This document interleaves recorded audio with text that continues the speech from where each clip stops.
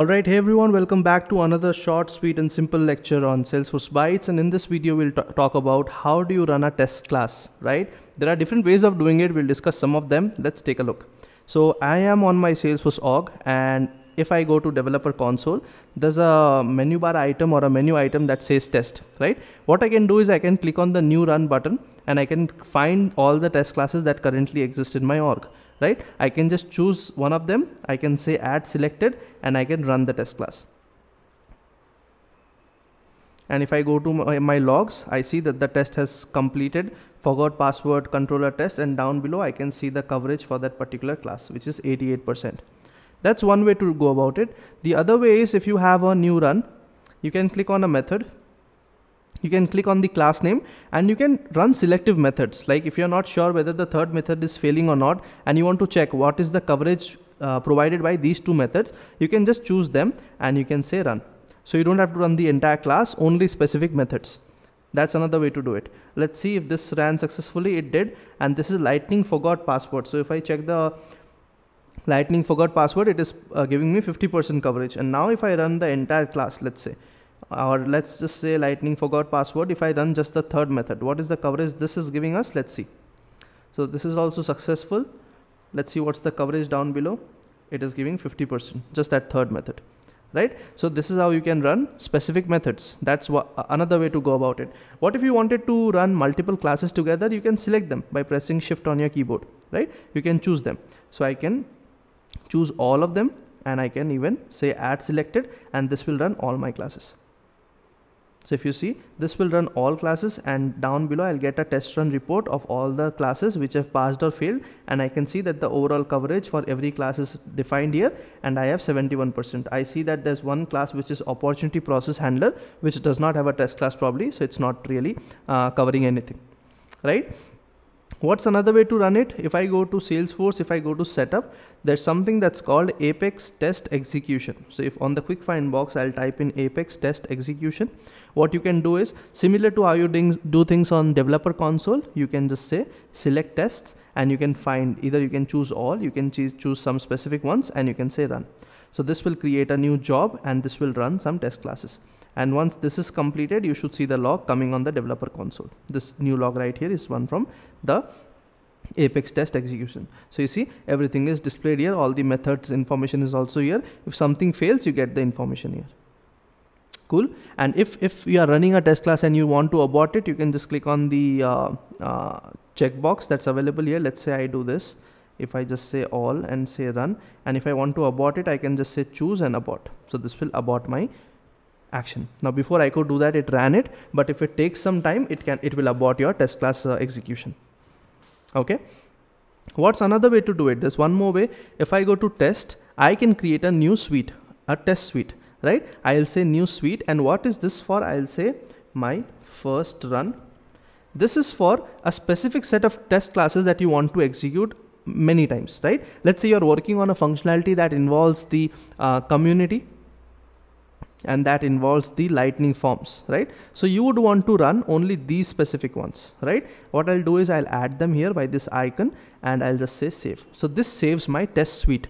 What I can do next is I don't have to click on the new run every time and choose them every time. Instead, I can just say test new suite run, and here I will see that I have my first run suite. I'll just say add it here and I'll say run suites. So what this will do, this will run only those classes that are added in my test suite. If you see, these are the only classes that I've run, and that's giving me my coverage, right? And can you run multiple suites at once? You can. You can choose both the suites that are available here and you can run them together. Even that can be done. All right. So lot of different ways to do it. The simplest way I did not mention is if I go to a specific class. This is a test class, right? Let's say I go to let's say start test, and if I open something like community login controller test, right? You get a run test button here on your developer console. So you can click on the run test and this runs the single test class, and whatever class this is covering, it will give you the coverage for that particular class. So if I go to this class and I click on the code coverage, I see that everything is covered and it is 100%, and it's being covered by the test class that we ran. All right.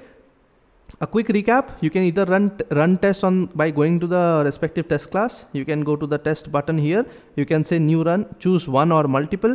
You can even choose specific methods, or you can create a new suite here and you can execute some specific set of classes and run them, or you can go to setup and you can go to Apex test execution and you can select tests here and you can run them. Right? These are all the ways you can do it from Salesforce. There's one more way using VS Code. We'll take a look at it in some other lecture. All right, that's also pretty straightforward, but all right, let me see if I have something set up. Let's see. If I go to VS Code, let's open Himanshu's repo.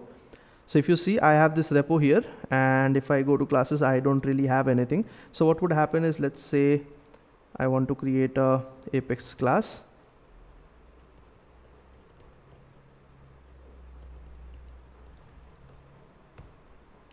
Right, and let's create one method.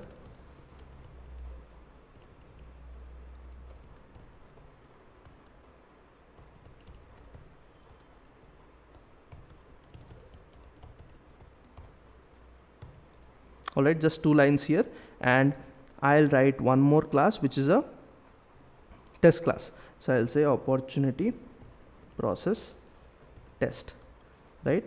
And here I'll just put the @is_test annotation, and here I'll just remove the constructor and I'll add is_test annotation for my method. I'll call it public static void handle test scenario 1. Right, let's call my method, which is opportunity process class dot handle scenario.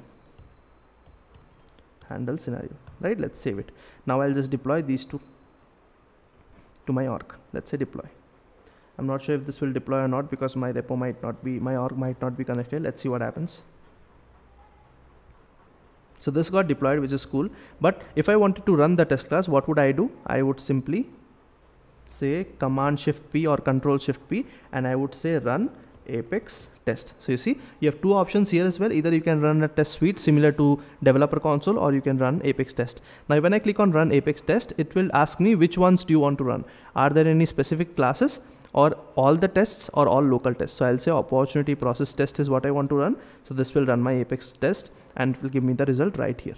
So you see, I am getting the entire result here, and it says that the outcome is passed. The pass rate is 100%, which is the coverage, and the fail rate is 0, and the overall outcome is passed. So if I see my opportunity process class, this is basically covered.